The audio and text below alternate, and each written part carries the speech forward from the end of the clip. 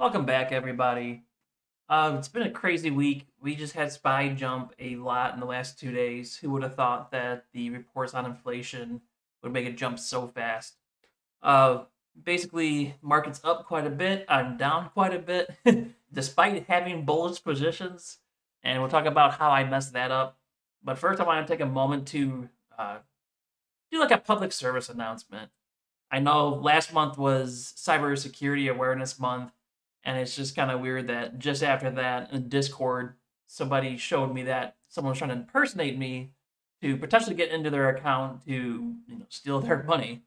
So a person, what they did is they went into our Discord server using some other name, so it didn't arouse suspicion. Then they appear offline, and then they change their name to mimic my Discord name. But what they can't do is they can't make this match. And basically, what they were doing was messaging users. And this one reached out to me and asked me if this was a new account, which obviously I did not do. It makes me sick that people would try to steal money, and just kind of be aware that I will never ask you for like your username and password. I'll never log into your account and trade on your behalf, or even ask you to download any kind of software that would give me like access or anything like that. So if you have someone that's reaching out to you from like YouTube, be very wary of what you click on. In fact, you should think before you click. uh, anyway, thank you to this person for showing me that this was a thing so we could take care of it and alert our users to be aware of that. Any YouTube creator is not going to be reaching out to you directly to offer to like help you in any kind of way in that regard, most likely. So be very cautious if someone does reach out to you. It's different if you reach out to me first and we can talk, but if someone else reaches out to you first and you're not expecting it, be critical about what you're giving out. So anyway, going to the market. I may have played a little bit too much and got a little too greedy. You can see I took some big losses for the size of my account. I think my account's actually down like 15%. Ending the week around 4,600 for my net lick, which means I dropped about 15% from last week. And basically, early on, I got a quick win. I did a little quick day trade on SPY and not SPY, sorry, on Amazon. I bought a call when the setup looked good to me, got a quick $88 on a day trade, which would be my third day trade in a 5-day window, meaning I cannot do that anymore for the rest of the week, essentially, until Friday finished. And that's because I did 2 last week on Friday.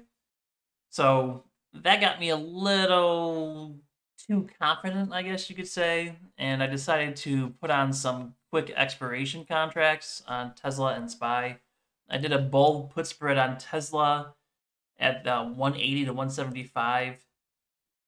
Then on Thursday, Tesla spiked up, came down, and I decided, you know what? I'm going to close my short position on Tesla and try to write Tesla down. I thought the market was doing a fake out, and I was going to write it down, be clever, so I can make a really cool YouTube video. Yeah, see, I closed part of the spread, and I can write it down and made all this money. Well, obviously that did not happen.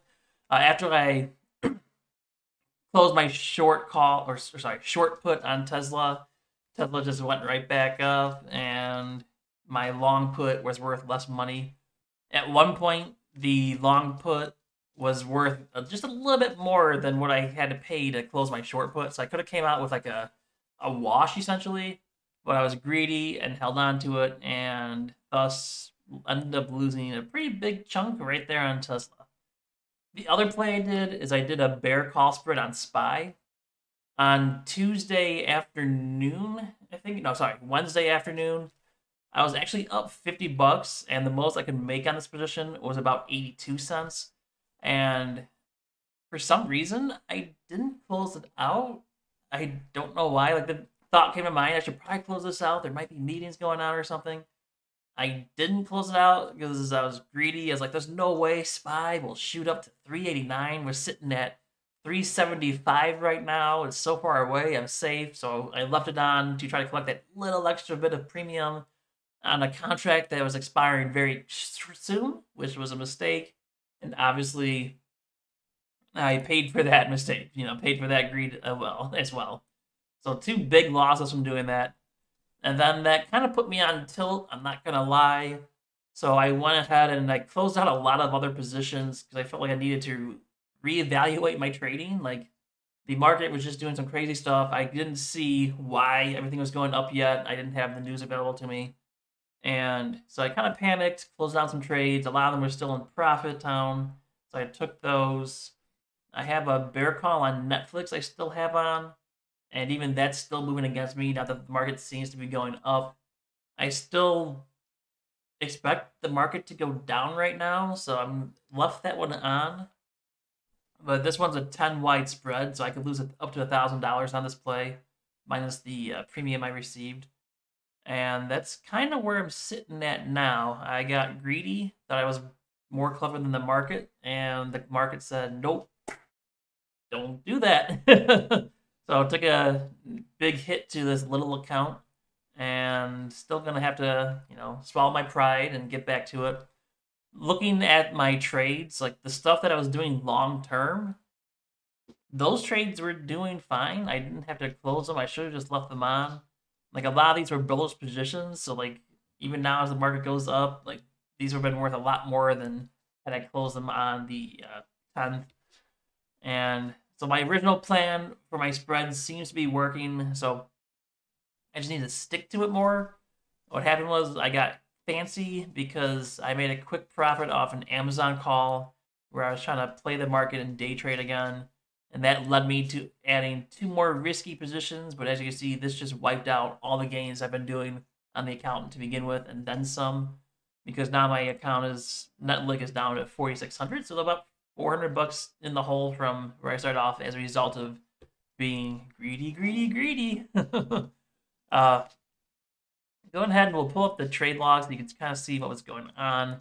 Although for some reason it's not showing some of the trades, even though I have this set to the last 7 days.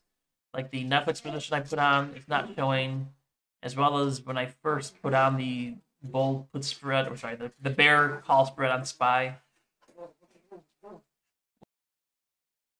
So I have to try to figure out why that is, but you can still see like there's the realized losses, and then some of these, like this was a bear call spread that was 2 legs, but I closed them in individual legs.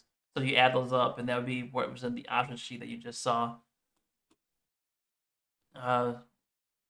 Yeah, so that kind of wraps this quick video up.